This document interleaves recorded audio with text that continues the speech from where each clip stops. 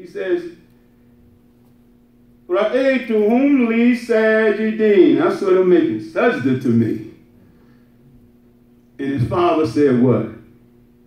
Shh, son, please don't tell your brothers. That's Quran, right? That's the 5th ayat. You telling me that's good, you coming to me for advice. But son, if you know like I know, please don't tell your brothers. He said, because they will plot a plan against you. Inna shaytana li insani anduhum mubin.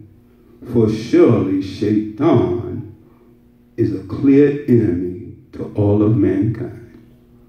This is how he advising his sons. But real quick, and we know what happened. Even though he didn't tell them, they felt that their father loved him and his brother Benjamin more than he loved them. And they plotted and they planned. And they put him in a well. And some travelers came and they sold him into bondage into Egypt. They got him out of sight. So he had trials. See yourself. Tests and trials in his life. Then when they sold him, they took him in the house, the king at that time in Egypt. And they treated him well, but the wife of the Aziz, he fell a liking with her. And she came at him, but she blamed him for coming at her. And the leaders in the area put him in prison. Now look at that. He's sold by his brothers, end up in Egypt, falsely accused, end up in prison. And he meet 2 guys, and Allah bless him with the insight. And one of them get out. He say, listen, when you get out, don't forget to tell the king about me. The guy get out and forget all about him. King having nightmares, though. And then he said, hey, there's a guy in prison that can help you. Then he told him about Joseph. And Joseph said, I'll help you if you put me over the grain. So real quick of Joseph, we see a man that went to the bottom, but at the end was raised to the top. Right? So we have these in our life. You will have different challenges, different accusations. You're going to have these things. But you trust in Allah, because Allah can raise you from the bottom to the top, right? He can raise our situation. He can improve our situation. And in reading the signs, I'm going to close right now, is in 2020, whatever is going on in the signs of what's happening on a mass level up high, we see a major election, and we just see the history, right, of a woman being attached, but the person is running, they say Joe, but Joe is Joseph. His name is Joseph. He's Yusuf. And he's running. Now, let's just deal with names. You can block these people out. You know, some don't even like them, right? Deal with the concept of the sign. Now, he's running for the highest office. Like Joseph got, right? And according to the language that they're using, what Joseph did, even after they sold him in bondage, he still looked out for his brothers, right? Now, what we're saying, they always say this, man, when I become the leader of this country, don't worry about it, I'm going to look out for everybody. Democrats, Republicans, black, white, I love everybody. That's what they say, and I guess some try their best. وربنا آتنا في الدنيا حسنة وفي الآخرة حسنة وقنا عذاب النار.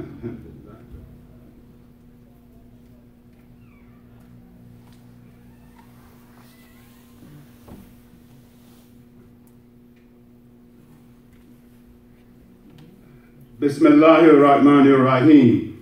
الحمد لله رب العالمين والصلاة والسلام على رسوله كريم محمد صلى الله عليه وسلم. Dear believers, it's always so important for us when we can, in doing the khutbah, and what we do is try to connect Quran to our life. Because you have to live Islam. See yourself in this as much as you can, right?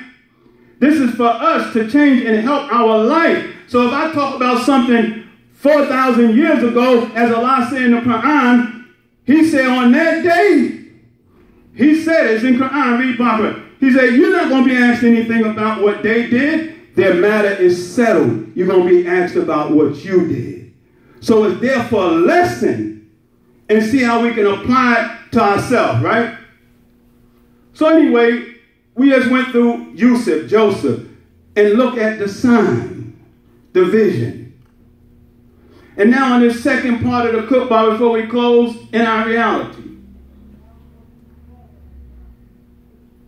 Now in this, what we see in the middle of this pandemic, 2020 vision, 2020 40. I remember a brother was telling me before all this came in. I'm glad to see him. He said, man, I got a feeling in this year, man, 40. I turned 40 this year. Such and such and such and such and such and such. I feel some deadly stuff is going to go on. And I thought about it when all of this is going on in 2020. Vision. So we're seeing things. Now, on this, before we close, in what we're seeing with this COVID-19 and in this historic election, that for the first time, we know the first woman to run was Shirley Chisholm in the 70s, African-American, to run for president, African-American. But here, some 48 years later, you have Joseph. Don't picture the man, vote for who you want. Someone named Joseph, picking a woman of color whose background, they say, is her father Jamaican and her mother is Indian. But her name, she's not a Muslim, she's a Baptist. Her name is Kamala. His name is Joseph, her name is Kamala. Kamala. If you go look up the Kaf, the Meme, and the L, that's the root.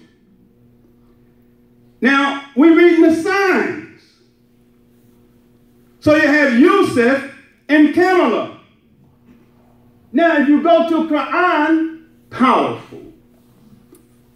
You will see someone that's not a Muslim. The name has a meaning in Hindu. But you go to Quran and look where the name Kamala comes from. In Quran. And you always say tied to Quran. So you have Yusuf, and the name Kamala means to perfect, to complete, to fulfill. Go to Quran, Surah 5, Ayat 3. And Allah says, Bismillahirrahmanirrahim. Yawma akmaltu, KML, that's the root. Akmaltu lakum dinukum. This day I have perfected your deen for you. And it's the word that's used for perfected here is Kamala. It's just a sentence structure. Akmaltuhu. You understand? So we see that in Quran, just looking at the signs, right? We're not dealing necessarily with the people, looking at the signs. So the name Kamala means perfect, to complete, right?